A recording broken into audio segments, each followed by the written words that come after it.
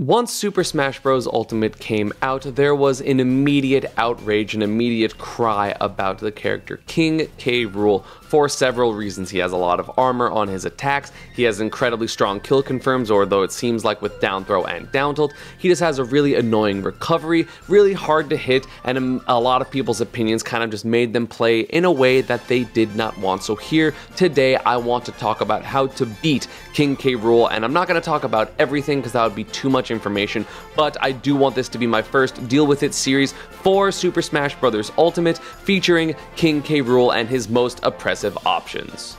This video, I will mostly be focusing on how to deal with his neutral B, the blunderbuss, his side B, the crown, his down throw, his armor, and his recovery. So if you already know how to deal with all those things, congratulations, you're probably pretty good at the K. Rool matchup, but if not, I do want to talk about a few things. First off is going to be his neutral, which is his side B. His side B, the crown throw, is so good. The move has armor, it has 2 hitboxes both on approach and then return of the crown itself. It can combo into people, you can use it off stage as a way to detract people from edgeguarding you. This move just kind of does it all. If you are in like a mid-range, there are areas where if he throws the crown, or even if he dashes back and throws the crown, you will be able to jump over it, punish it, get a grab, and use the grab's armor in order to get through to King K. Rool or hit him and not get hit by the crown itself. If you are not close enough, I would highly recommend just kind of jumping over it and kind of resetting back into neutral, because King K. Rool, honestly, in my opinion, doesn't have incredible neutral tools.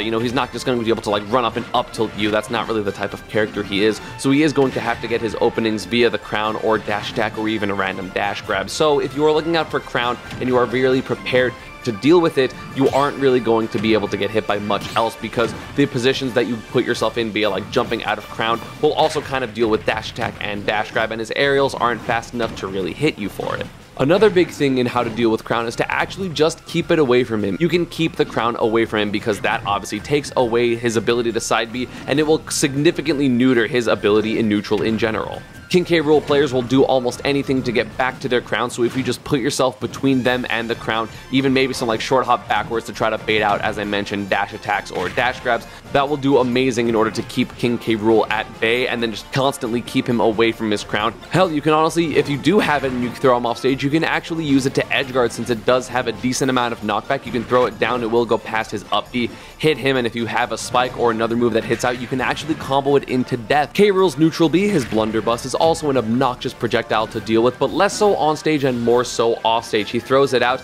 and can kind of force you to either use your double jump or to air dodge or to fast fall very low to avoid it. Also, it feels a lot of the times like a very oppressive ledge trap tool, because if he lingers with the hold neutral B, like the sucking variant of it, it will hit ledge jump, it will hit neutral get up, it will hit high recoveries, it will hit non-sweet spot recoveries in general, and he throws it off stage, or then he throws you off stage, and it can kill you at very early percents, because being like 90, and for a projectile type of command grab move, that is really early.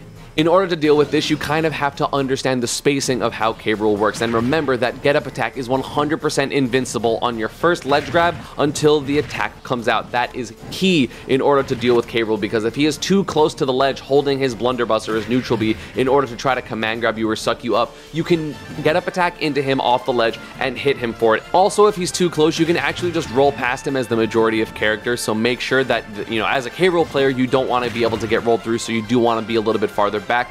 But if you're a little bit farther back, then typically, you know, you will be able to ledge jump off of the ledge against K. Rool and then be above them, and then you won't get sucked up by the command grab. You may get a little bit of horizontal boost as you go towards him, but you should not get command grab. So remember, just be aware of the spacing of that move, because that will determine how you deal with it. Next up is going to be his berry moves, being his down throw and his down tilt. Honestly, down throw is kind of a placebo. A lot of people are honestly really bad at mashing in this game, but realistically, this move should not kill you. If you are an above average masher, which you kind of just have to practice, I don't know the exact way to mash, but both from mashing all buttons, mashing just the stick in circles, or doing both, I'm able to get out of the King K. Rool's down throw at pretty much every discernible percent. I will never get down throw forward smash or up smash or down smash, or at least until like reasonable percents where like up throw is going to kill percent you, right? So, you know, this isn't really anything to be worried about if you are good enough at mashing. Just remember, if you are getting grabbed, to start mashing and then look out for back throw being the other kill throw,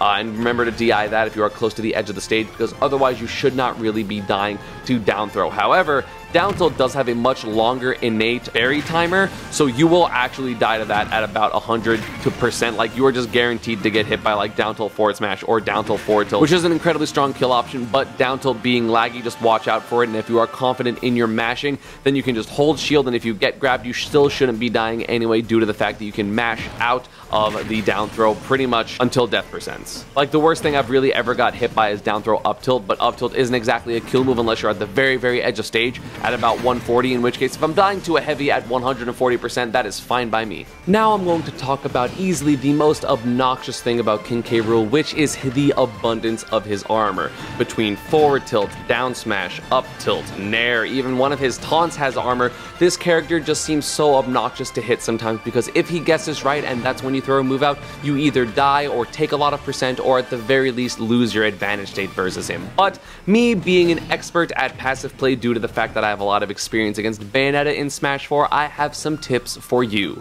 First off, I want to talk about how the armor works. It has a percent limit into how much damage he can take from the armor before it shield breaks him or he just dies really early, because sometimes he gets like pushed off really far and I don't exactly know why, but generally he will go into like a shield break-esque animation and you can get very early kills. I believe the percent is about 25. I'm going to put on the screen, I'm going to test it, don't worry, how much percent he actually takes in order for him to break his armor. That's between 25 and 30%, so it will take a couple aerials or at the very least a smash attack or two in order to break it.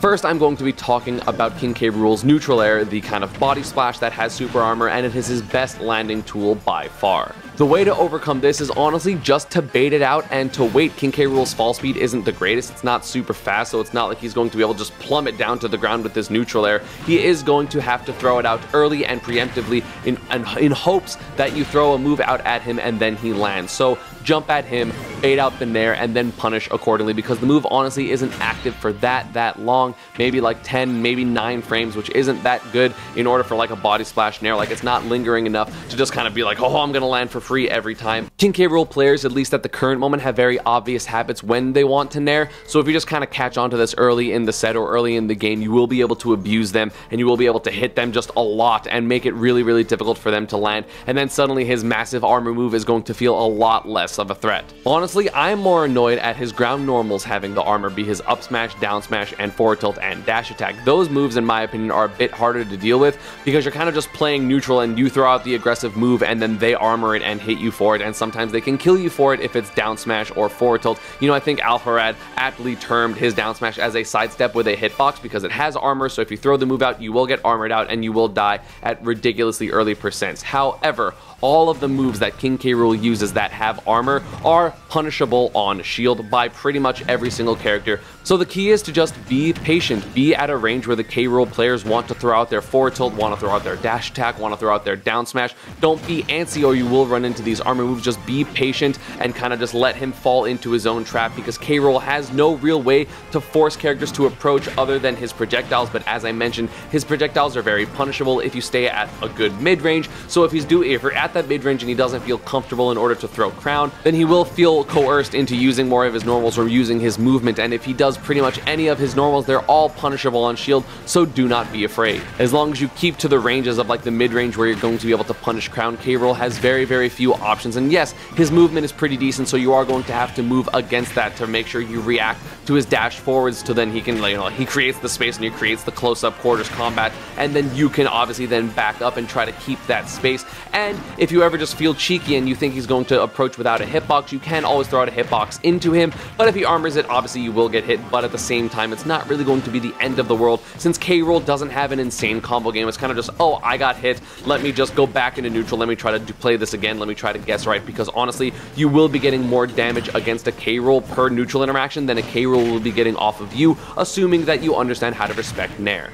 And to me, one of the most infuriating parts of K. Rool is the fact that his recovery is one of the best and one of the hardest to mess with in the entire game. Most characters, you know, you can trade from above it, or you can just kind of hit most characters that are recovering in some type of way, unless they have really invincible or really versatile recoveries. But K. Rool just kind of goes out there with his forward air, with his down air, with his neutral air, kind of edge guards people, and if he misses, he just recovers and can hit the people on the ledge for free. It's so hard to two-frame him just because of the range of his recovery. It is actually ridiculous. And the hitbox of his uppy also goes really far and hits people on stage, so you have to deal with it in a very specific way in terms of edge guarding. The best way to hit and to edge guard King K. Rool is to drop off the ledge early, go into the stage in terms of like towards the stage or even behind the stage if it's a walled stage, and then get to the side of King K. Rool, double jump and do an aerial. It's easier to go into the stage, like let's say a Battlefield, to just drift under the stage and then jump back out and do a back air, because you will be able to put King K. Rool off stage. If he doesn't have a jump, he is going to have to recover in the same way, in which case you can rinse and repeat these edge guards, or if he goes higher, you can just kind of get on stage because he's not going to snap the ledge and then charge a forward smash. So King K. Rool, honestly, if you are really good at edge guarding, his recovery gets a lot worse, because yeah, he can angle his uppy and make it a little bit more difficult to edge guard, or you know, have a little bit more variance in where he goes, but if you are close enough to him and understand how his uppy works, you will be able to edge guard him and at the very least get on a lot of damage, or even potentially kill King K. Rool for recovering. Make sure you just go to the side of his uppy and then hit it with a back air or a forward air, neutral air, depending on your character, whatever you really want. In combination, the way to play against King K. Rool is to play a generally passive game while staying at threatening ranges, so he cannot actually use Crown effectively or Blunderbuss effectively. He's going to be forced to use his normal tools or his dashing in general, but in that case, he is a lackluster character when it comes to that in general, at least compared to a lot of top tier characters. Like, don't get me wrong, these tips will not make King K. Rool a mid tier or a low tier character. I still think King K. Rool is a high tier character, and if you do not know how to deal with him, he is one of the most oppressive characters in the entire game. However, with these tools and with these tips and tricks on how to deal with King K. Rool, I hope that your time in Elite Smash is a little bit easier, and you know, maybe your journey to Elite Smash is a little bit easier, because these tips are honestly very helpful. And you know, again, just play patient, understand your ranges, and honestly, you're going to have a much better time when fighting against King K. Rool. And yeah, that is going to be about it for this one. I hope you all enjoyed. Let me know down in the comments down below who you want me to make a deal with it for next, because I know a lot of people are complaining about characters because they're new and just people don't understand how to fight against specific characters. Also, if you enjoyed the content, please do not forget to subscribe to this channel and also hit the thumbs up or the like button. It really appreciate it. It does help a lot in terms of me growing my channel, so I would very much appreciate it. And yeah, social media, Panda, and partner stuff is down below, and I will see you all next time.